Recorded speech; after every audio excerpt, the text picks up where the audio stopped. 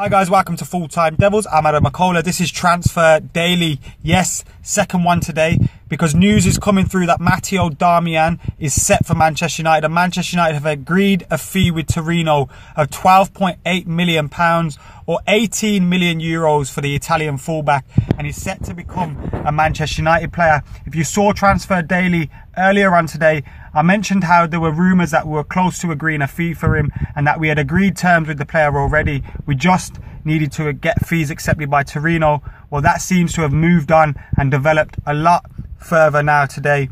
He can play on either flank, right or left back, but he is a right back. That's his best position. He's 6 foot tall, 25 years old, and he's got 13 caps for Italy. Last season he played over 40 games and got 4 goals and 4 assists for Torino. But I don't know a huge amount about him. Everybody that does watch Italian football and know about him is quite positive and saying that we're getting value for money, a very good signing. And having made 13 caps for Italy in a defence, in a team that is, defensively sound pretty much year in, year out, he must be pretty good at defending. Louis van Gaal has also been talking about how we have lacked height, aerial presence in the defensive areas and also in attacking areas. And he provides height, obviously being at 6 foot tall. WhoScored.com says his crossing is a weakness to his game though.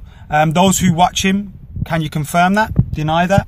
If his crossing is a weakness, then obviously it's a bit of a disappointment, and you hope that he can improve in that area, because down the years, especially in recent years, you're looking at Ashley Young, Valencia, who's played at right back, Rafael, etc. They've been inconsistent with their crossing from right back.